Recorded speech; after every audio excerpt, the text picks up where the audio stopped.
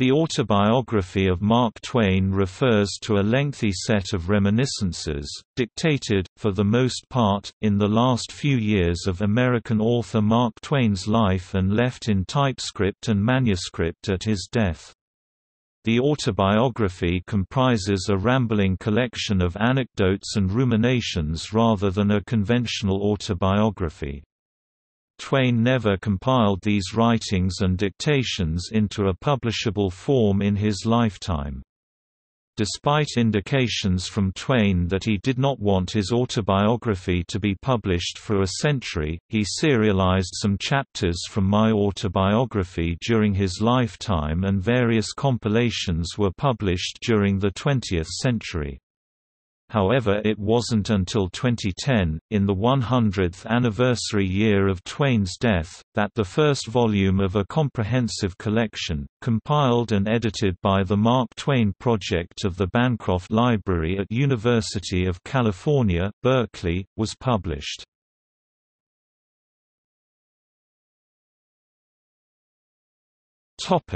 Twain's writings and dictations.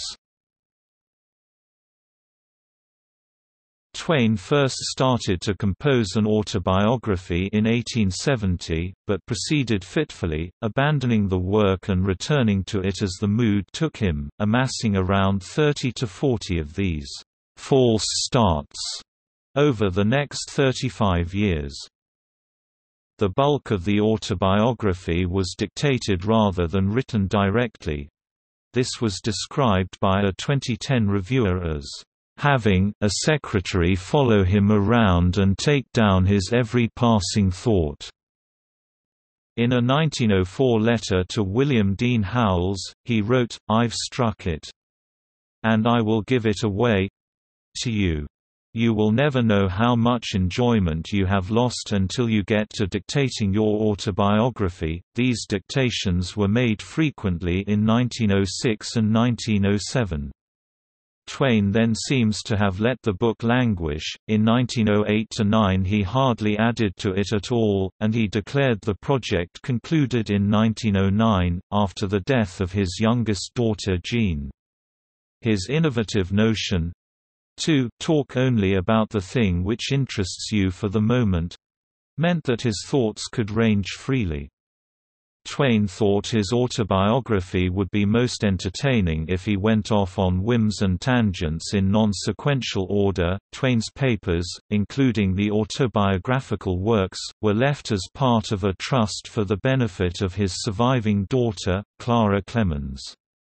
These papers passed through the control of a number of editors, and have, since 1971, been held by the Bancroft Library, at the University of California, Berkeley.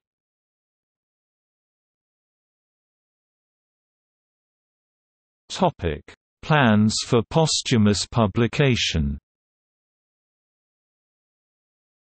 Writings by Twain show intent for the majority of the material to be published posthumously. In an interview for The Times in 1899, Twain was reported to be considering a work which would be unpublished for a century. Twain wrote instructions for future editors, heirs and assigns in 1904. In these he celebrates that posthumous publication allowed him to speak with his whole frank mind. These also outlined a century-long plan of publications 25 years apart, with progressively more potentially controversial material included. In the introduction to the second edition of Mark Twain's own autobiography, The Chapters from the North American Review, the scholar Michael Kiskes purports that these delays was less due to Twain's purported concern for those who could be aggrieved by the text, and more likely an attempt to extend the copyright. Various modern reports refer to a 100-year embargo imposed by Twain on his own autobiography's release, which expired in 2010. 20th century publications. Twain himself had published chapters from My Autobiography in 25 installments in the North American Review in 1906–07. Since Twain's death in 1910, a number of different editors have made attempts to impose some order on the whole of the material by selection and reorganization, producing several decidedly different published versions of the autobiography. Creating a publishable autobiography from the disorganized mass of Twain's unpublished writings has proven to be a significant challenge, and access to the physical materials of Twain's papers was, for the first half-century, greatly limited to just small numbers of scholars. The partial autobiography was published in 1924 by Harper and Brothers, consisting of about 2/5 of the material. It was compiled by personal friend and literary executor Albert Bigelow Paine, who at the time had exclusive access to Twain's papers. Editor and historian Bernard DeVoto succeeded Paine as literary executor for the Clemens estate, and used his access to the material to produce 4 book collections of autobiography material: Mark Twain in Eruption (1940), The Portable Mark Twain (1946), Mark Twain at Work (1952), and Letters from the Earth (1962). The much-delayed publication of the latter was due to objections from Clara Clemens. 2 publications were made from rearrangements of previously published work. In 1959, Charles Nida rejected both Paine's In Order of Creation and DeVoto's arranged by topic approaches and rearranged material to match the chronology of a standard autobiography. In 1990, republished February 2010, scholar Michael Kiskes edited Mark Twain's own autobiography, the chapters from the North American Review.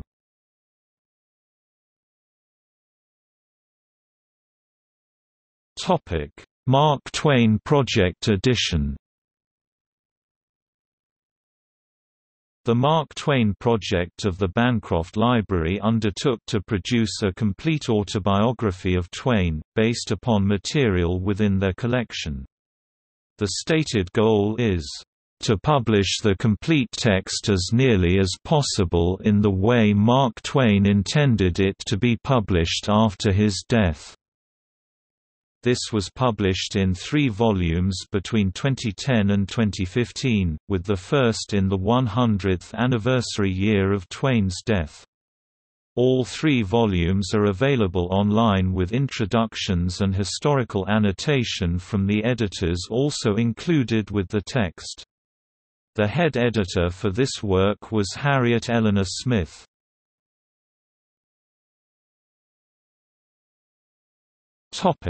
Volume 1.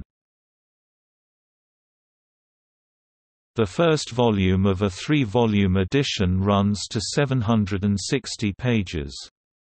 It includes introductory material explaining how Twain's autobiography was written. Then follows Twain's early, fragmentary attempts at writing it, and the text of his autobiographical dictations, the main series, beginning on 10 January 1906. Volume 1 collects these up until 30 March 1906.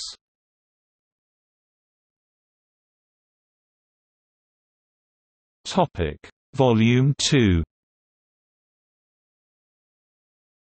Volume 2 was published in October 2013 and runs to 736 pages.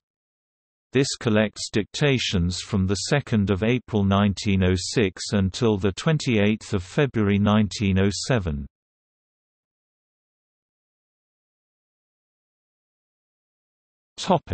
Volume 3. The third and final volume of the Mark Twain Project edition was published in October 2015. It contains 792 pages with entries dated from 1 March 1907 to 21 October 1909. Twain's autobiography closes with a piece written in December 1909 where he laments the death of his daughter Jean and declares that, with her, his motivation for writing the autobiography has died. Suffixing this, the volume also contains the 429-page Ashcroft-Leon manuscript. In this, Twain attacks his secretary, Isabel Leon, and business manager, Ralph Ashcroft, for alleged embezzlement of money from the author and for manipulation of Twain's relationship with Jean, much to her distress. It takes the form of a letter to William Dean Howells, though it was never sent nor intended to be so. It was not intended by Twain to include this as part of his autobiography, and it had never been published prior to 2015, though it had been available to scholars as part of his papers.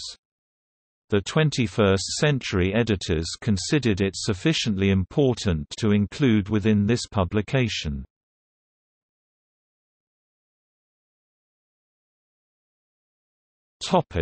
Copyright status. The version published in 2010, representing Twain's attempts from 1906 and earlier, would have entered the public domain by 2019 under ordinary circumstances.